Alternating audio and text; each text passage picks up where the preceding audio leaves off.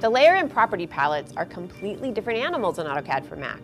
For starters, Mac users refer to it as the Properties Inspector, not the Properties palette. Let's take a look through these two very important features, and I'll be sure to share some tips along the way.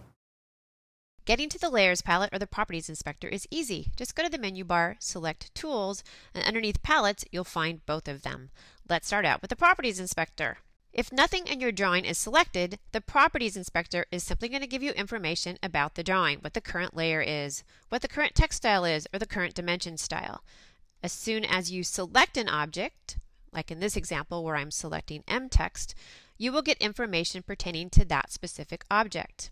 Now there are two categories here. There's Essentials, which gives you the basic information that most of us want when we go into Properties, and there's also All, which can give you a very long list of everything you could possibly ever want to know about the selected object.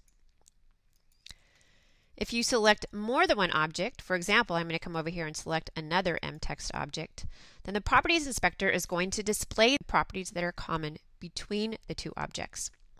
As soon as I select an object that has nothing to do with M-text, like this line up here, for example, you will see that the Properties Inspector displays very little information because there really aren't that many properties that are common between those three objects.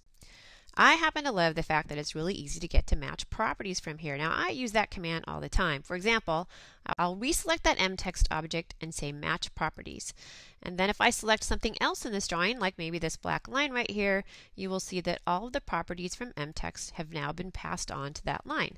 So now it has the same layer, the same colors, line types, etc. Let's move on to the Layers palette. Let's go up to Tools again, go to Palettes, and then you'll see it's very easy to select Layers. Now, listed up here, of course, is the current layer. If you want to switch to another current layer, no problem. Use the drop-down list and simply select the layer that you want to change to. It's just that easy.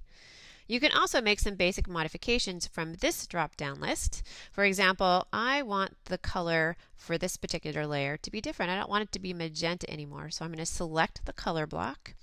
And let's decide maybe that should be a green color, just for example. Easy enough. You should be able to have seen that change happen inside of my drawing. You can make other changes up here as well. For example, you can freeze layers, you can lock layers, you can turn layers on and off. You can do it from the drop-down list, or you can do it from the layer list down here. Now the layer list down here is much more extensive.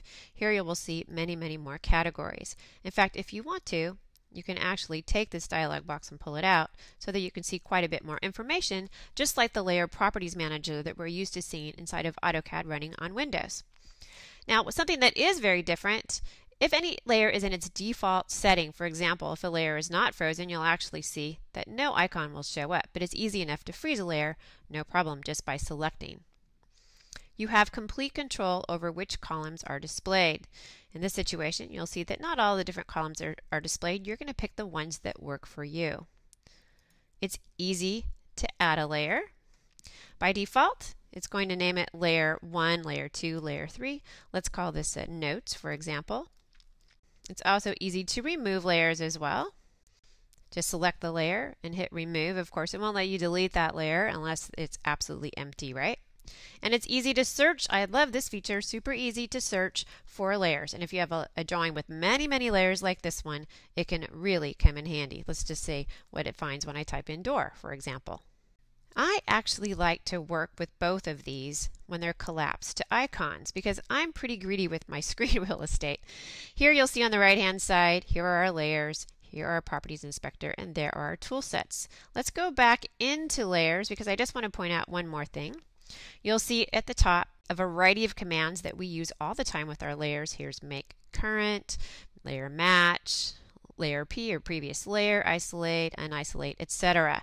So make sure you use those tools because that's going to really save you a lot of time when it comes to layers. And one last thing, I like to hide the layer list unless I'm really working on changing the states of those layers or making major modifications. I usually keep that short and sweet. And I also keep it pretty small and condensed on the right hand side of my screen. I think you're going to find the Layers palette and the Properties Inspector to be two great new features in AutoCAD for Mac. But don't just take my word for it, give them a try.